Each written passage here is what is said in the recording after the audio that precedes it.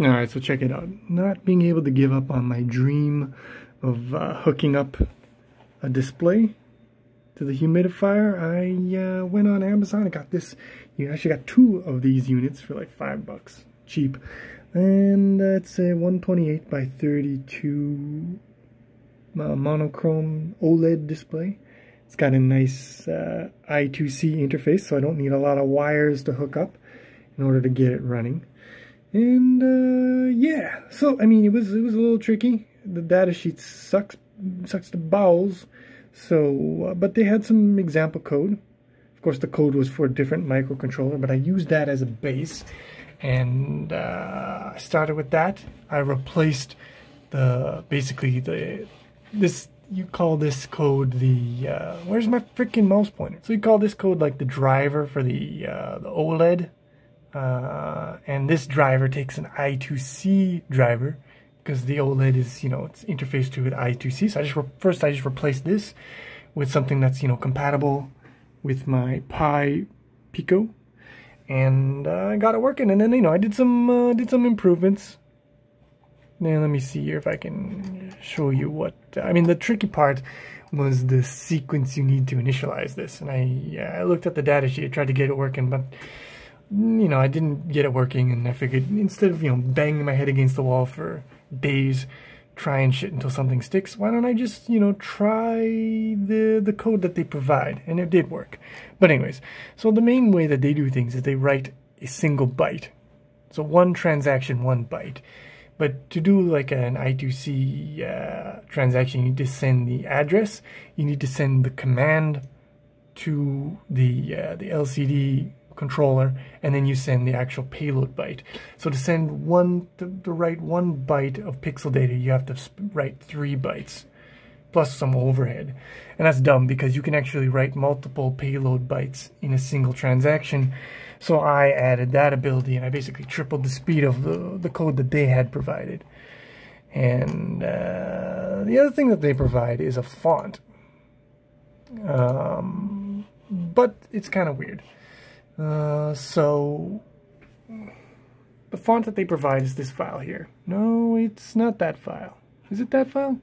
It is this file. Yeah, okay. So this is what they provide. It's basically just a big array of byte data. It's a bitmap. It's a true bitmap because every bit represents 1 pixel.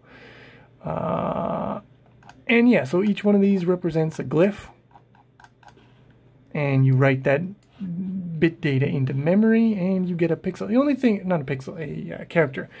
The only thing that's a problem with this is that this data that they give you isn't really compatible with the way the memory is laid out on this unit. So the way it works on this unit is, it'd be nice if I could draw, but I don't really have that ability while I'm recording in this mode. So every byte is a column of pixels, which is strange. Usually you would sequentially in memory, normally when you're working with frame buffer data, you might have 1 byte per pixel or 4 bytes per pixel. And every, chunk of word information, this would be your first pixel memory, and then this would be your second memory, your third memory location, your fourth memory location. But what we have here is it's 1 bit per pixel. This is your first. This is your second, third, fourth, fifth, sixth, seventh, eighth, and then this is your 9th bit, your 10th bit, your 11th bit. It works like that. I don't know if that makes sense to you, but if you're quick enough to pick up on my what I'm putting down, then you probably understand how it works. But this information is laid out by rows. So this is the first row, second row, third row. So we actually have to transpose that. So I wrote a C++ program to transpose the information that they provide in their CPP file to something that we can use directly. That we can directly fire into the memory of the LCD controller. And so this, if you run this program, let me just show you. Went through several iterations, but the final iteration, you run this program, you get this data here, which you see here, 5 bytes representing 5 columns. So the font is 5 by 8, 5 pixels wide, 8 pixels tall. That's the font, fixed width. And here's all the characters. Basically all the normal ASCII characters are in here. And I just copy and paste that into, where is it? No, it's right here. Yeah, it's just at the top of this file here. That's the data. And then I have some, you know, functions to write glyphs, to write a character by converting ASCII character code to glyph, and to write a string by, you know, taking a string of ASCII character codes, writing them sequentially into our memory. And there you go, Bob's your uncle, and you got some stuff. So, see here, they have a test screen, just basically a screen of one full buffer of static data. Kind of looks like an interface. So that was what I had for original testing, and then over top of that, you know, I had to do it to them. 69, 420, all the good stuff. So, program that I have here, the test. I lost my mouse pointer again. Here it is. Yeah, it just does some things, right? Initialize the I2C, initialize the OLED, clear the screen, write the test screen data, and then write out a string, and also just writing some raw pixel data. Yeah, so if I run this, you see we should be here. And then I do press enter, start, I2C done. So it has initialized the I2C. And next thing it's going to do is initialize the OLED. Yeah, OLED init done.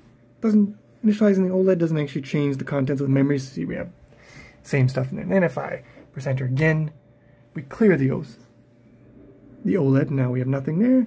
And if I press enter again, I'm gonna show you how it looks when it's rendering. There you go. So you can actually see it rendering the lines. It's not super fast. There is a speed limit on, you know, I2C, but it's fast enough. It's certainly fast enough for my purposes. You're not going to run this one at 60 frames per second, but that's fine. Yeah, and then we do our test of writing a line of text, I believe. Let's get back in here.